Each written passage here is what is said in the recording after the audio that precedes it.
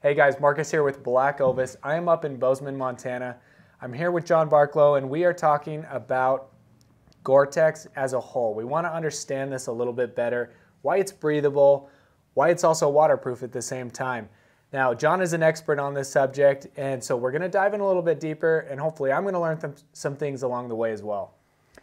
Yeah, so this is a pretty broad topic. Let me go back 30 years to start. So I remember in the military when I got my first GORE-TEX jacket, and it was a really big day because you knew you were a cool guy, right, when you got your GORE-TEX. And so over the last 30 years, I've literally trusted my life to GORE-TEX, and that's really not a hyperbolic statement. I mean, I've had dry suits made of GORE-TEX. Obviously, I've had rain gear in really harsh conditions made of GORE-TEX, and it's always worked. It's always performed.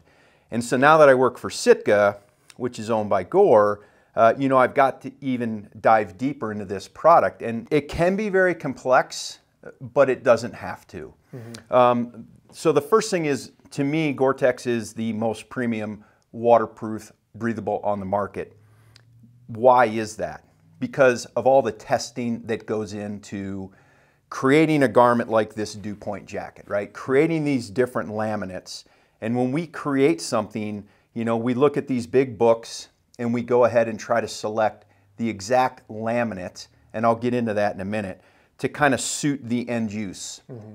And, you know, it's kind of like when you sit there and have, you know, one ham sandwich that say your mom made, and then one ham sandwich that you made, and you're like, man, why is mom's always better?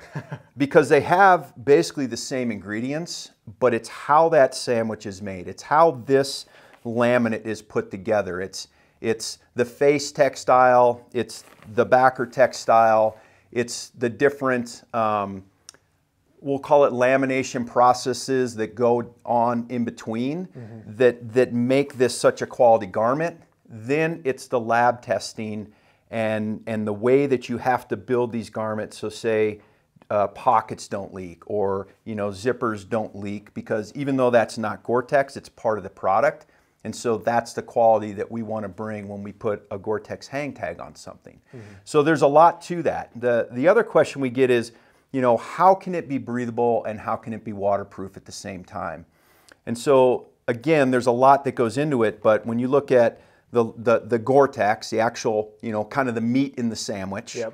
That is going to have pores in it, or holes, that are small enough that when we're moving and we create moisture, that those moisture molecules can go through those holes, right? Because the holes are big enough to let the moisture out, mm-hmm.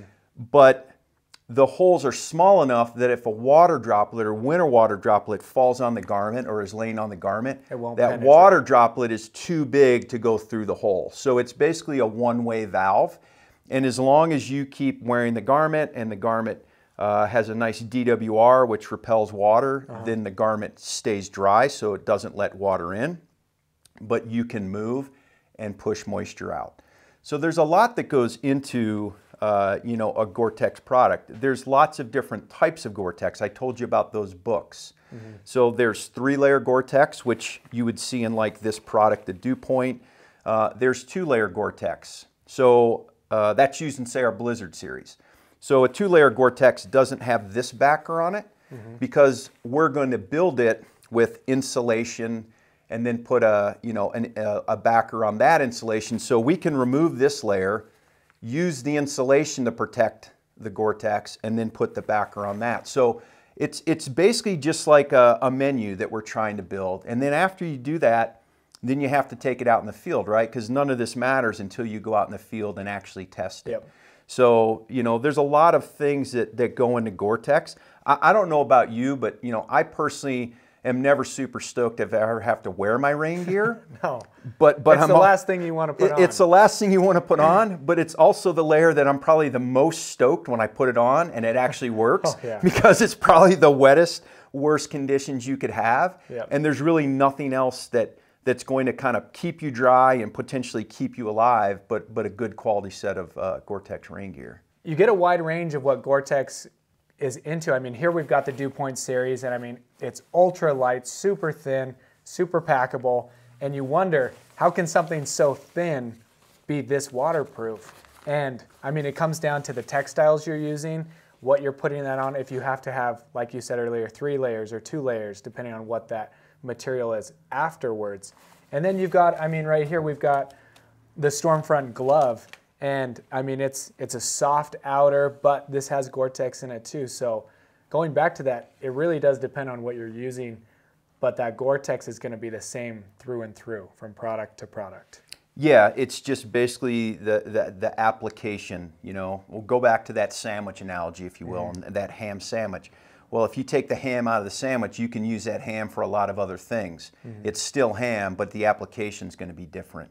So, you know, this face on this dew point jacket is a 20 denier nylon face, right? Probably doesn't mean a lot to a lot of people, but, you know, to be able to print on that is, you know, it says a lot about where SITKA is in their development of product, right? But to be able to take such a lightweight face, bond it to the GORE-TEX, and then put such a lightweight, this is called a C-knit backer, so circular knit backer, that is really where the magic happens, right? Because when you start working with really thin fabrics and being able to bond to that GORE-TEX laminate, that's really where, you know, I think GORE-TEX starts to separate itself from the competition.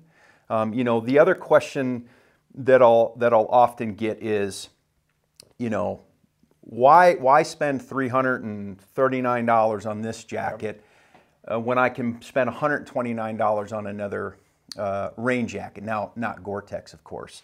And you certainly can, and I think that's great that there's lots of options out there. But again, you know, when the weather is at its worst and the rain is pounding down, you want to make sure that you've got a quality set of rain gear. So everybody's going to have a different opinion about what that is. But what I found over the years that you don't get, you're not going to get the durability. You're not going to get the breathability. You're not going to get the water repellency. So you'll have you know, tape on the inside where the seams come together. Those things will start to peel off. You're not going to get the articulation, so you're not going to get the really nice cuts, so that when you put it on, you're going to feel restricted while hiking. And so all that, you know, we with SITKA take that ingredient, GORE-TEX, we put it into a garment like this, and now we build that articulation in. We picked the 20D nylon face that has the durability. We chose the exact right laminate package for that active user that's going out in the mountains, be it big game hunting or shed hunting or hiking in the summer, whatever it is. That's where everything comes together to make such a high quality GORE-TEX product. How quickly can you notice that difference in durability and performance? Well, I would say how often you wear it. So, you know, depending on where you hunt, what part of the country you live in, you know, if you're wearing rain gear 1 day out of every 3 years, you probably, quite frankly, don't need to invest in a higher quality GORE-TEX product because you're just not going to use it very often. But if you go out in what I call dynamic mountain environments, so we're up here in Montana, right? You go down to Utah, you want to go over to Wyoming or Idaho, and you're out there hunting in big game seasons, you're out, you know, in the spring, as it's going to be spring here in another month, and we're chasing spring bears, like, you're going to rely on that rain gear to protect you. You're going to rely on that rain gear to keep you dry, to stave off hypothermia, to keep you in the field, to hopefully keep you behind the glass and make you more successful. So if you're going to go into environments like that, you really do need to invest in a higher quality product.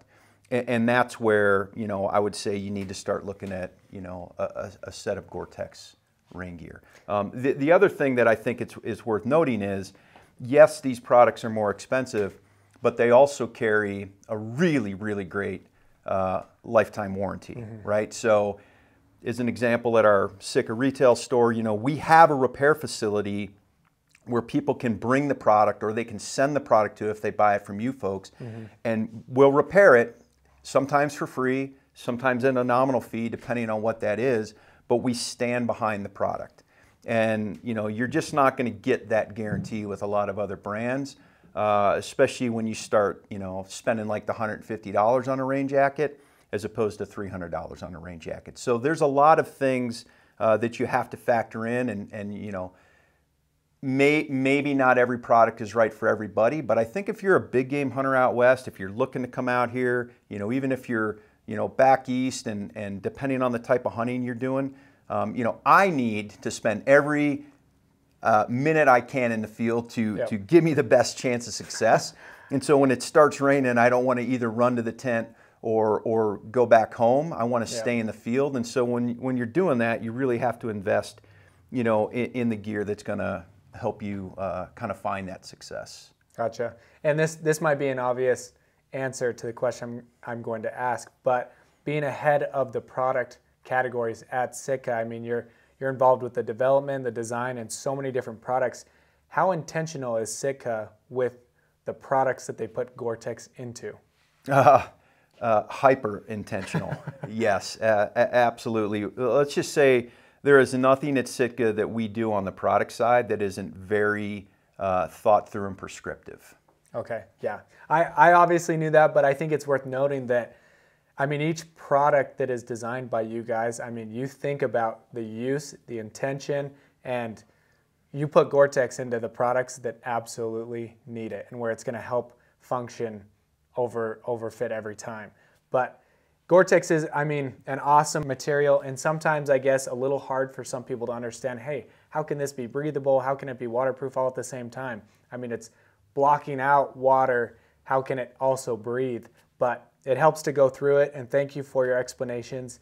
If you have any other questions, let us know. We'd be happy to answer them. Make sure to visit the links below. We'll have content there as well. Thanks, John. Thanks.